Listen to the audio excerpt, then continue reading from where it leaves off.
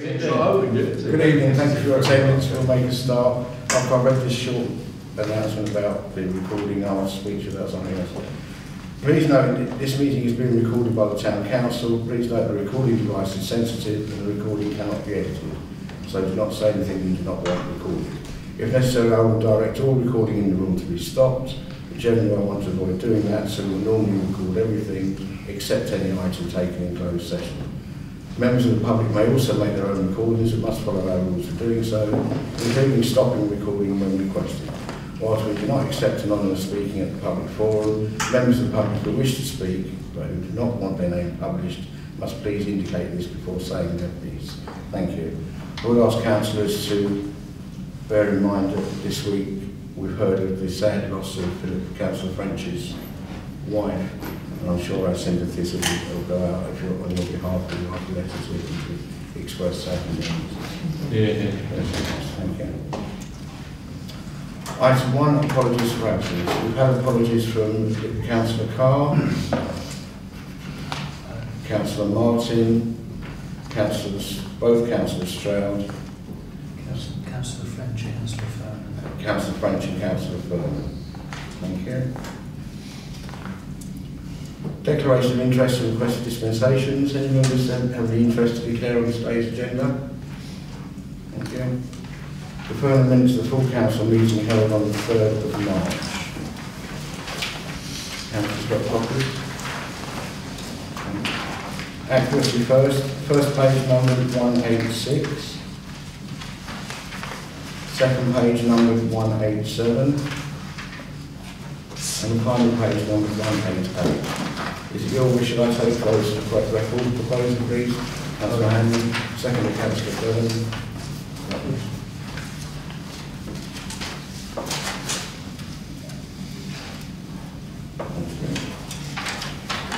Matters arising. Are there any matters arising on the first page, 186? Any on the second page, 187? Any on the last page, 188? Thank you very much. We really want to go down today. So item 4. Item 4 is from the matters arising, sorry. Item C1403B, the Haverhill clock. Town clock got an update. Yes, that was on the previous minutes, not on this one. The third one was a cut-down meeting. Yes, it's to report that actually on the day of the last meeting, I went to see Neil Williams, the art teacher at Samuel Ward, and also Roy Fisher, the man in charge of Metcraft, who's doing all of the actual fabrication at Samuel Ward. And we had a look at the angels who were sitting there. They've started work on the main tower. We've spent some time working out exactly how big it's going to be. It's certainly going to be seen from a distance. You see it over the top of a bus without any difficulty whatsoever.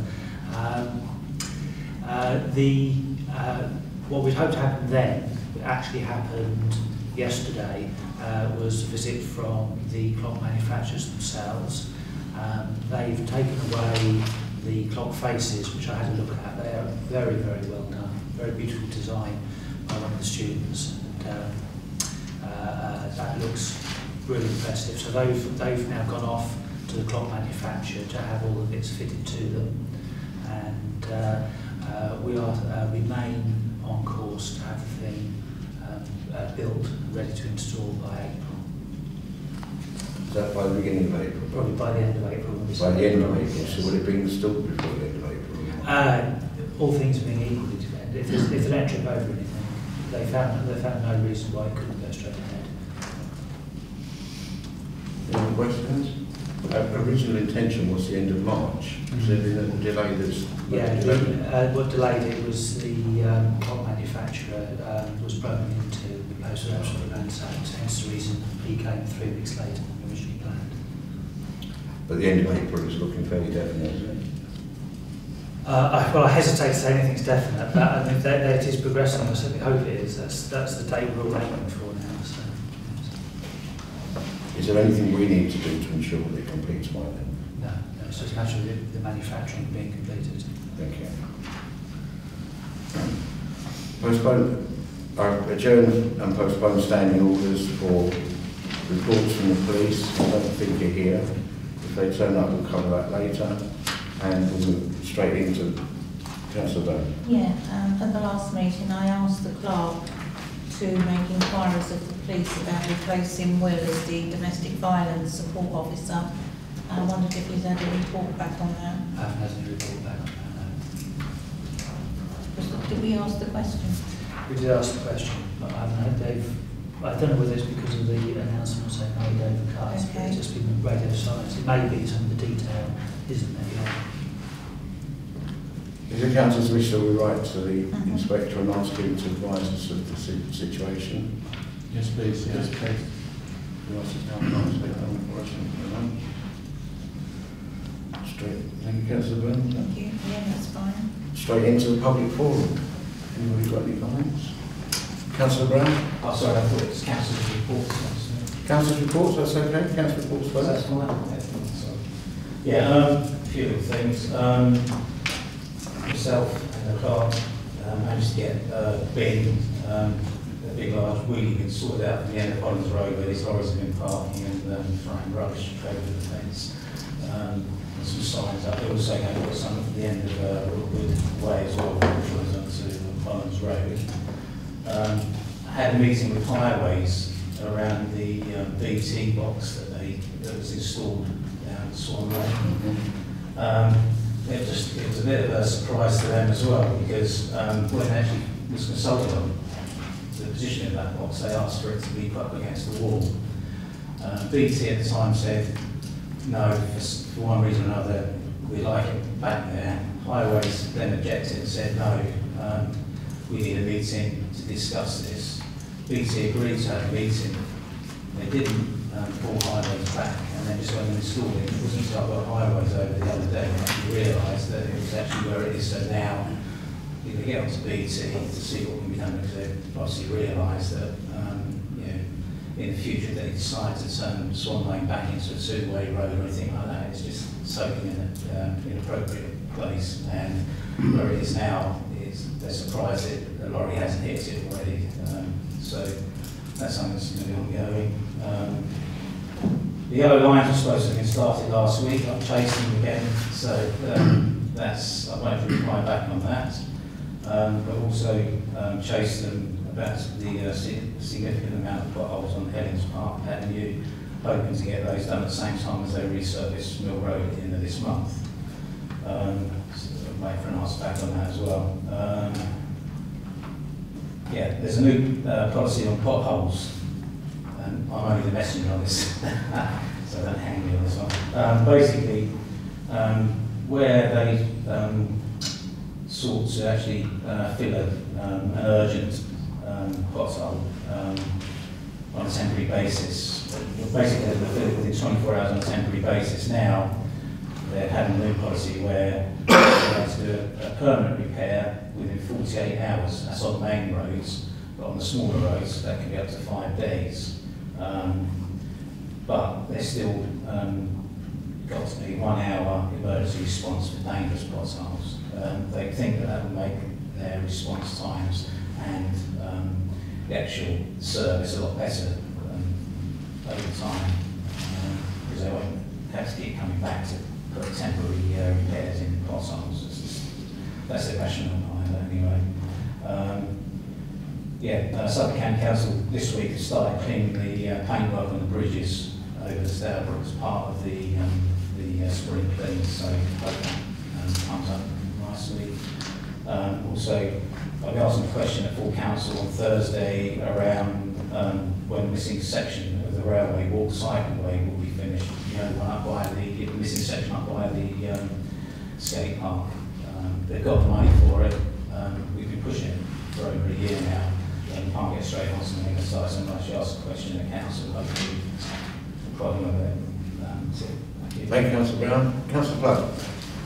Thank you, Mr. Mayor. For the county budget, I was running around spending, well, it's taxpayers' money, which is designed to be spent in Haverhill, and I found a scanner, donation for a scanner, the Church of School, the Clement School Library, which I like libraries, They're very good for children. They educate them out of poverty. Their social mobility comes from libraries. And the other thing I spent is actually on the library itself, which we just put a bid in today. The pavement outside Holland Barracks has got 2 or 3 loose slabs. I don't know which particular councillor that area is in. I'm sure somebody can report it. That's it. Thank you, Mr. Mayor. Councillor Byrne. Yeah, can I just ask a question of Councillor Brown? We know that the government gave out, I think the figure was 20 billion for highways across the country. Do we know how much Suffolk County Council was allocated to do roads, potholes, and resurfacing? 80 million, but I don't know if that was just for Suffolk or for the whole of... Can we find out? Yeah, I'll find out. And yeah. Can we find out how much they've got in reserves in terms of that particular area of responsibility, whether it's transport or highways? Yeah. I'd like to know what they've got in reserves, because yeah. I understood they'd put quite a substantial amount of money into their reserves. I just need it confirmed really that they're not stashing it away when they should be spending it in Haverhill. That grant is for trunk roads. It's not for local roads. Haverhill, as you know, doesn't have a trunk road because the trunk road system was frozen in 1946 and our population then was 4,000. And they haven't caught up the fact that 27,000 was going on 35. I don't know how you changed the law that was written down last in 46, but we'll see what we can do. Thank you, Councillor.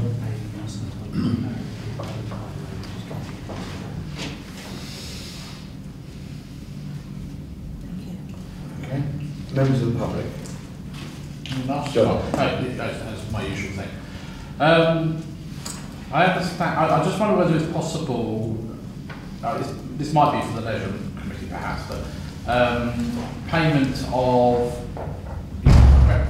credit, debit cards, and more modern methods like PayPal and contactless payments at the cafe, and also online as well. When booking art centre things, you have to use a credit card or a debit card if you're doing it online. There's no method to using PayPal or those sort of things. A lot of people have PayPal accounts.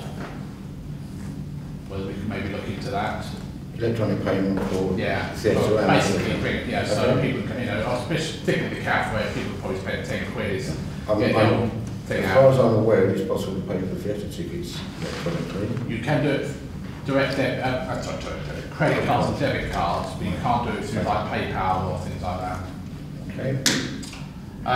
Literally about an hour ago, I had an email from Councillor Sarah Mildmay White, which I haven't really digested very much. I really managed to print it out about the Chalkstone Community Centre, but my initial read of it is that it's 1.5 pages, or 2.5 pages actually of waffle, and about 2 paragraphs of a couple of the answers to the 20 questions I gave them, so I shall needless be going back to her again. It doesn't really mention the town council at all, other than the fact that they were consulted in, I think it said 2009. But subsequent to that, there's been no consultation, which is what we saw at the council meeting, whenever it was a couple of weeks ago. The only other question I had was someone asked me downtown last week. The clean-up is coming up on Friday, Saturday. If somebody is injured whilst using equipment provided by the town council, who's liable? The town council has full liability insurance to cover activities that it undertakes in accordance with its duties. And the whole town? Everywhere. Wherever we're conducting activities. That's fine. I mean, that's why I sort of said to them, but it was a question was asked. But people volunteering, wherever they're volunteering, would be advised that they're covered. We have advised on some health and safety issues, and allaying people's fears about if someone slips where you clean, it's not your fault unless you've deliberately been negligent. I think, I don't know if this particular person was looking at doing something themselves, but coming down here to, I don't know, pick up a few plastic bags or whatever, and then going up to wherever they were, not actually, you know, saying, well, they'll provide the material, I'll do the work wherever I'm going to be, wherever they live. So Clearly, the town council can only provide liability insurance or its liability insurance for activities organised directly by the council. yeah. I would anticipate that property owners working outside their properties would have their own liability insurance. I hope they'd be on that. No, Thanks, just Joe. Anything else? No, that's all. Thank you very much. Thanks, John. Any other members of the public? Councillor Brown. Yeah, is there going to be a render point or something like that for the spring cleaning or anything like that? Here. Yeah, what sign? What sign? It's on the leaflet that we've given you, Councillor Brown. You've It's had by email. 10 apologies. I haven't seen any leaflets, by the way. And have a look at the Haverhill Weekly News, which has been covering it for the last 3 weeks. Well, I thought it should refresh everyone's mind. Thank you, Councillor Brown. Very kind of you. Any other members of the public wish to make any comments? Thank you very much. We'll resume standing orders. Item 5, 1 Haverhill. Verbal report from the Mayor and Town Clerk on 1 Haverhill activities, specifically important preparations for the community clean-up. Right, yes, the art centre is gradually filling up with high-vis jackets and gloves and bag holders, etc. We've had encouraging start in terms of the groups coming forward to volunteer their services, and also we are now getting more and more individuals coming forward, families, etc., volunteering their services. As was previously mentioned, whilst it's absolutely fine for people just to go out and do their own thing if that's what they want to do, if we don't know about it, then it's none of our business, so to speak. But we would like to know about it. We would like to be able to demonstrate how many people have got involved and done things. So we are encouraging people to let us know what they're up to, and if they're not sure where they want to go, and it happens to be that their own verge is nice and trimmed already and there isn't any litter around their own gardens or their own road, then we can coordinate sending them to various places, etc., to join with other groups as well if that's what they want to do. But we've seen in the paper last week, Hughes Electrical have volunteered to do around the back of their shops, like Iceland, etc. Enormous amounts of litter there for them to pick up. Art Centre staff were out last week clearing around the Art Centre, will be out again this week. Air Cadets are getting involved clearing the backs of the Storebrook. Tesco staff volunteering. Matthew Hancock will be doing something with Castle Manor School. Then we've got various families. The Methodist Church is getting involved, so is Haverhill Housing.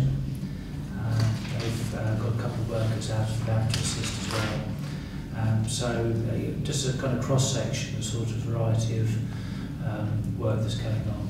So yeah, it's all looking very positive. We're all set up here really for Friday and Saturday. There'll be the photographer wandering around taking photographs. Another good reason why we need to know where people are and what they're doing, because we can't send a photographer if we don't know that it's going on. And yeah, so it's very encouraging. Thank you, Sam. Council, I'm really very hopeful that this will be the start of something much bigger and that it will become more regular for people to feel they can clean up their own area, they can look after our town themselves. Naturally, we'll be looking to the borough to, if there are costs involved in future, to see that they pay their fair share. But it's a great sign that so many people, including businesses, schools and other organisations, are prepared to come out and actively support it.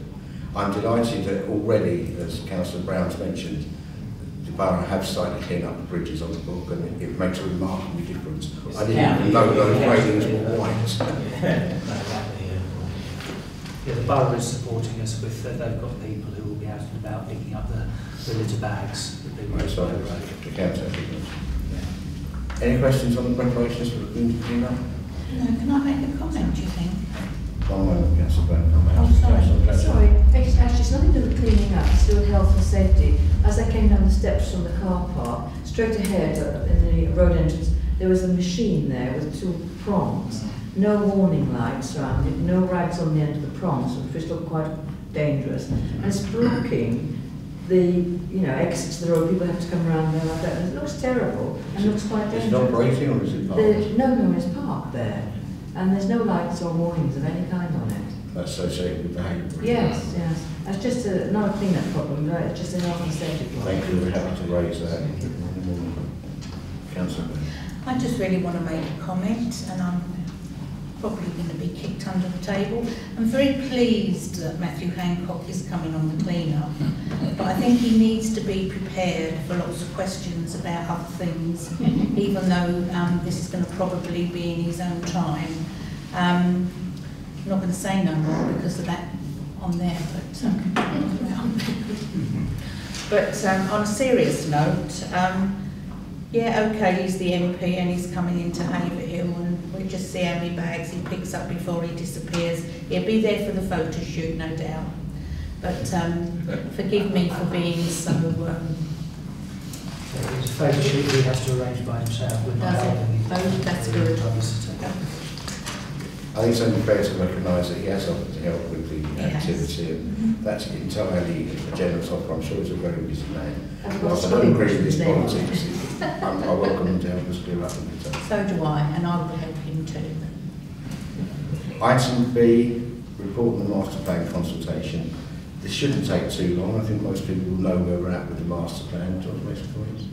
So the consultation, the questionnaire is available online, it's available from here. I think that one of the main things, of course, is for councillors themselves to remember to turn up next Thursday. Chair, can I give my apologies for 26? I must admit I've been to 3 master plans, so yeah, I've done your bit. I've done my little bit. Only I've got a prior appointment in Bury St Edmunds on that particular evening. Councillors representing the town council either at Hall or at One Haverhill would already have seen the consultation that's coming next week. But I'm conscious a lot of councillors haven't seen it. It's important that you have an opportunity to direct your questions and understand completely what's being proposed in the consultation. Councillor Hutchins. I've just been there to support it. Thank you.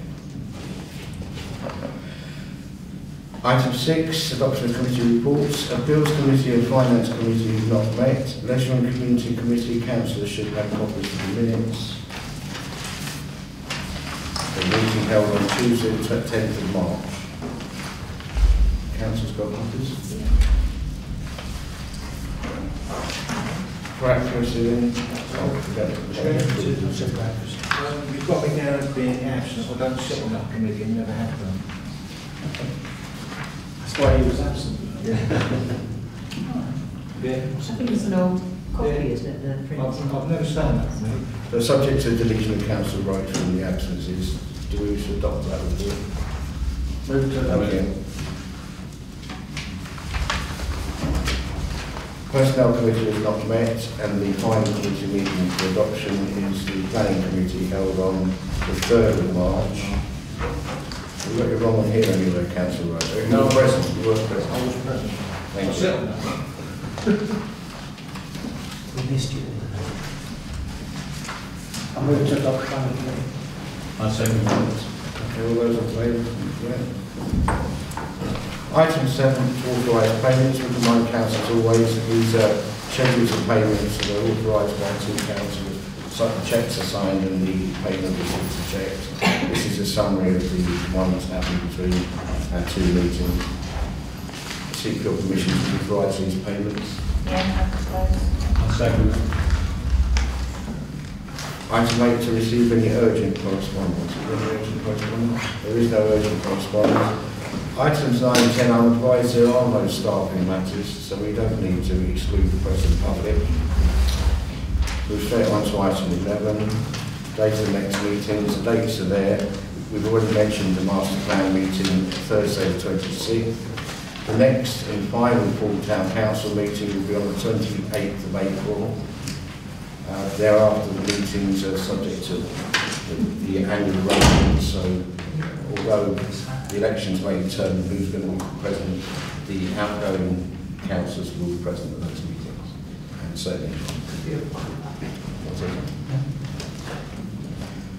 Being no further business, close the meeting at 19:25. Thank you for your attendance.